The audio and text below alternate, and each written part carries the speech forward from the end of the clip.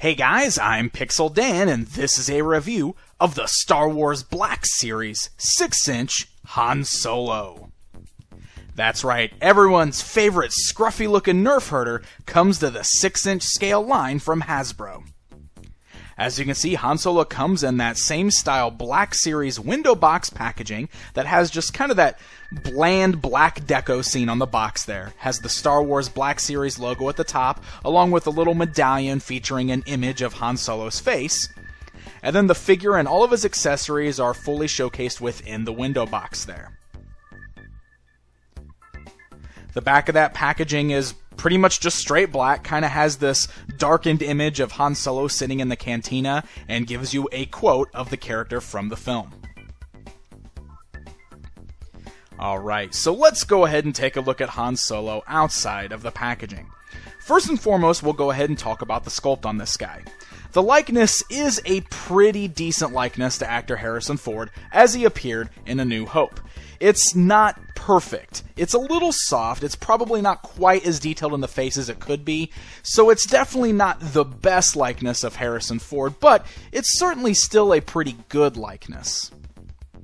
There's a great paint deco there. You can see all of the paint is very nice on the hair and the eyes and the eyebrows. All of that is painted nicely there, so it really does help overall with that face sculpt.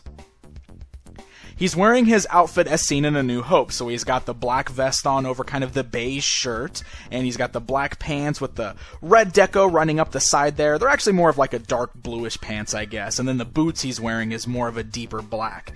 So all of the paint on this guy is very nicely done, and there's even some really great details, especially seen in the belt that he's wearing there. It's got a nice shiny silver buckle, and the brown has a very natural leather look to it. There's a good wash on there that really helps to bring out all of the little details on there.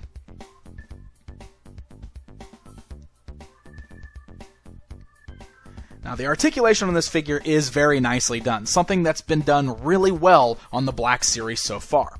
The head's on a nice ball joint there, so you can rotate it all the way around, roll it around, and there's even a hinge joint at the neck, which adds even more articulation in the head. You got nice ball joints at the shoulders that are those nice ratchet joints, so they're very tight and they click as they move, moving the arm outward, forwards, and backwards, swivels above the elbow, standard elbow bend, swivel at the wrist, as well as hinge joints at the wrist. You got a nice torso rocker there, so you can rotate the chest all the way around, swivel them side to side.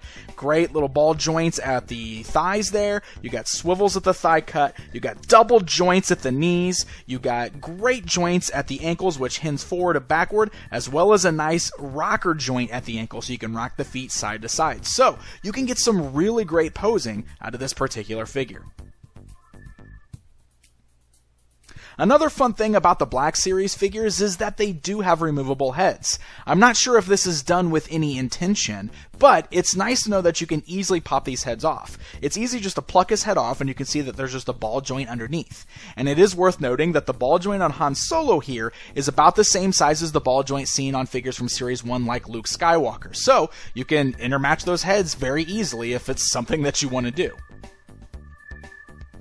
Han Solo here stands at exactly the 6-inch mark, which puts him a little bit taller than Luke Skywalker, which is accurate, and about exactly the same height as Boba Fett. As far as accessories go, Han Solo here includes the most out of every figure in this particular wave. He's got a lot of great things going on.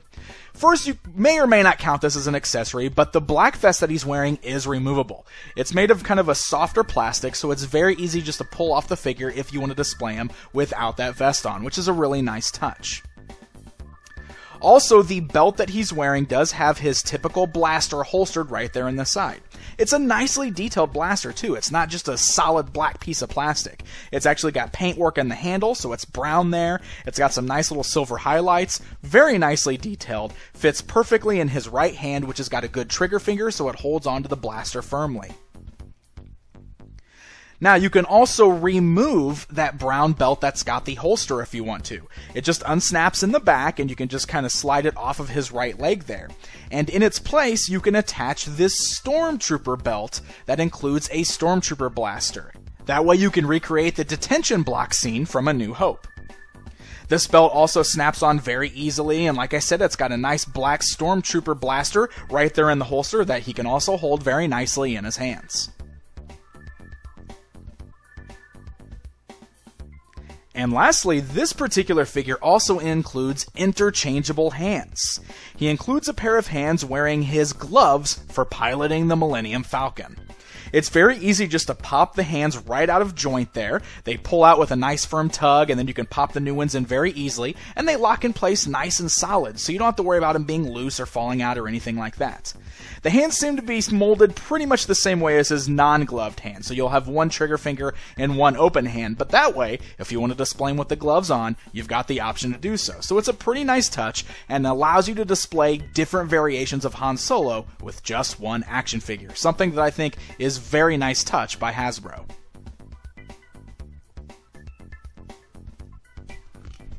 So there you go, guys. There's a look at the brand new 6-inch Han Solo from the Star Wars Black Series. Overall, this is a very nicely done action figure. The likeness may not be as good as it could be, but everything else about this figure I really love. It's got a great paint deco, I love all of the accessories that he comes with, and he's got an amazing range of articulation. I'm still pretty smitten by this particular lineup, and Han Solo here is a great way to continue things on with a Series 2. So the 6-inch Black Series Han Solo as well as Series 2 are showing up in online stores right now, such as BigBadToyStore.com. So happy hunting, and until next time.